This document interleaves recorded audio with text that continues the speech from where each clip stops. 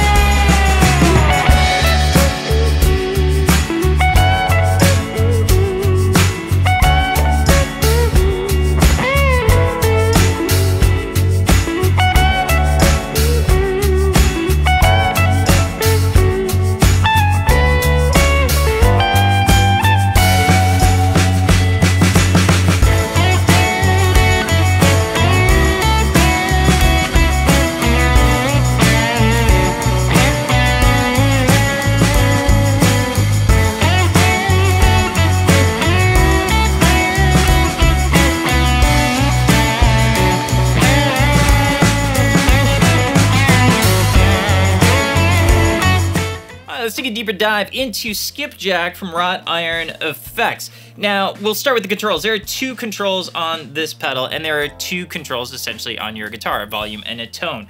And you use all four of those to make overdrive sounds. They're all very, very interactive with each other.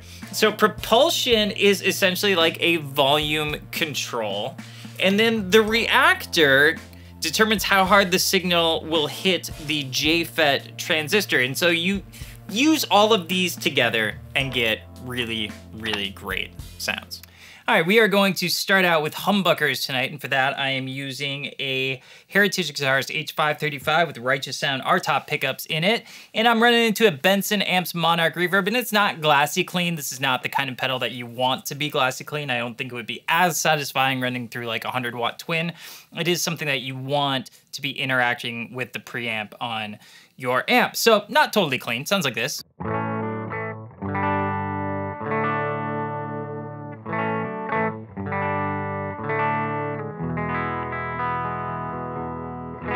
So I'm gonna turn some knobs and make some sounds, but I think the knobs on this pedal are really just there to make us feel better, because we'll get to full tilt pretty quickly, and then everything else that we're gonna do is gonna be down here.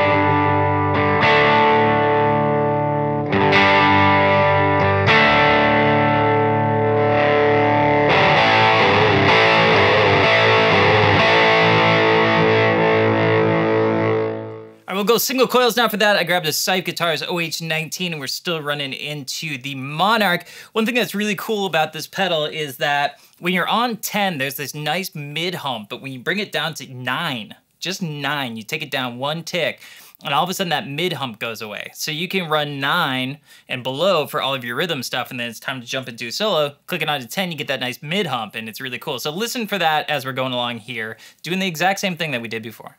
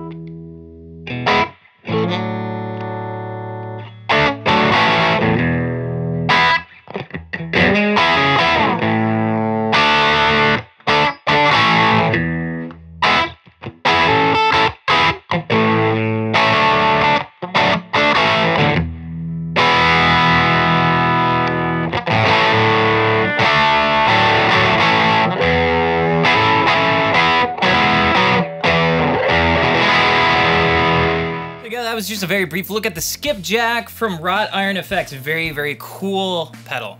And very usable pedal, very amp-like pedal. There's lots of amp-like characters to it. And that EQ bump on that between the 9 and 10 is really, really cool. I really enjoy that a lot.